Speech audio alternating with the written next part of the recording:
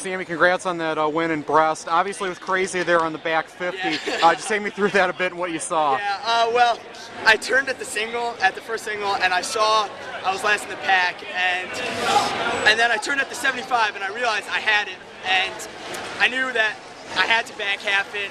We've been practicing so hard, so I've been really tired recently, so I knew if I tried to sprint the whole thing, it might not end up the way I wanted it to, so I just went into it with the mindset to back half, and I mean, it turned out well for me. So, is it an adjustment at all having to see a pack of 3 and an outside lane as opposed to the middle lanes? I mean, honestly, the problem I had with the middle lane and the outside lane, even though like it wasn't really that big of an issue, was I could only see the kid in the lane right next to me. I couldn't really see down line.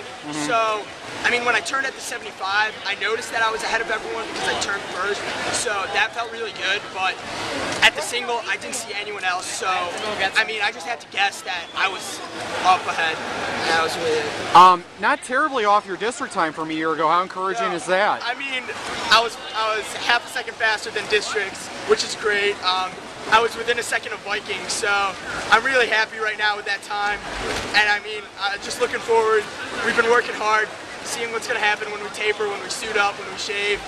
I mean, I'm happy right now. I'm really happy.